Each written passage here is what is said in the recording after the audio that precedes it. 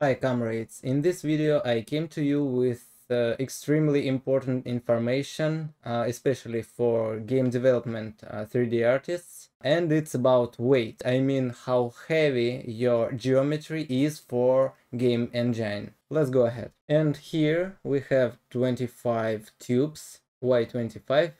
For more obvious difference between our result. But before that, let's speak a bit about technical description of an asset when you have to begin your work on it.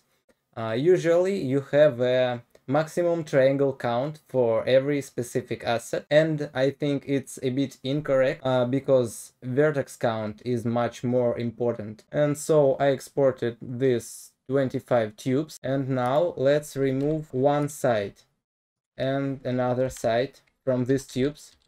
So this way we have same amount of vertices but only half of a triangle from our base tubes geometry. And now let's do another export, another test, and first we have to delete same amount of triangles like in previous one, but also we are deleting quarter of our vertices. And so as you can see on this sample where we removed half of our triangles, total size decreased only by less than 30%, but on this sample we removed only quarter of triangles, and again we removed quarter of our vertices, and the size decreased by 40%.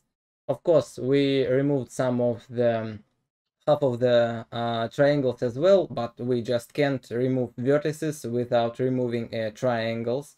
But result is very obvious here that vertices are much more important. Their weight is much higher than weight of each triangle. And here you can see a very simple example of why is it so much important. Two cylinders intersecting each other, and sometimes people asking you to do that because this way you have less amount of triangles, but you have same amount of vertices if you just weld everything together. And also you have a obviously better shading here, and there will be completely no troubles with baking, and it's only one of many of the cases. And now it's time for more interesting stuff, and I want to speak about shading and UVs. Let's go ahead.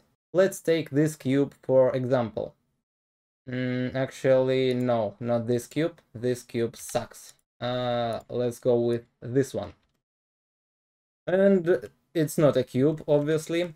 So for the next test, let's make a few exports, and first one with good shading, as you can see here, with couple of smoothing groups or hard edges. You can see them here if you are more familiar with hard edges, in case if you work in Maya, for example. So it's our normal. And another one, let's go ahead with only one smoothing group, but instead of this kind of export, I will just export it without normals and smoothing groups. And in this case, when you import this to your another software or game engine, everything will be smooth, so there will be no hard edges. So that's how it looks on my normal. I was exporting normals and smoothing groups, and on this sample I just export it without this stuff. And here you can see our results. It's almost 5 times smaller. Why is the difference so huge? Let me explain you. Actually, it's not very complex. In our software like 3ds Max, Maya or Blender, we can see this let me turn it off. We can see every of these edges, and it is simply shown to us in the best and most comfortable way. But in fact, every hard edge of a model in a hardware level is not a hard edge. it's just a cut. I mean, the geometry is separated in game. Every piece of geometry which is separated by hard edges is another geometry, like this way. It works this way in game engines.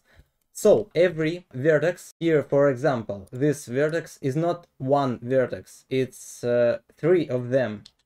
This one, and this one. And as we already know, amount of vertices is much more important than amount of triangles. That's why the difference is so huge. But it's not all yet. And here we have our UVs, and as I already told a couple of times that every vertex is extremely important. It's important also on UVs. In 3D space, every vertex have X, Y, and Z coordinates. On UV, every point has only two coordinates. It's U and V, obviously. And so when you have a hard edge, you have to cut it on UVs for better bakes. And a lot of people know that you have to cut UVs on your hard edges, but not everyone know why. Because, as I told already, every hard edge is a cut of geometry.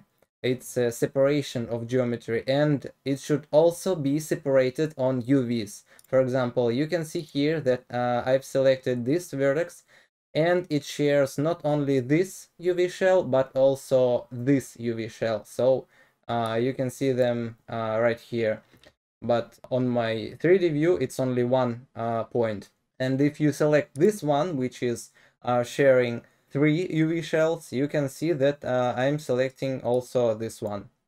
That it looks kind of stupid, but I just tried to explain it as good as I can. And here's our result. Normal is 1500 kilobytes, and normal plus UVs is 2100 kilobytes. It is a very fundamental stuff, but it can help you organize your work in optimized way. And as we know, optimization is extremely important in game development. So I hope this information will be helpful for you.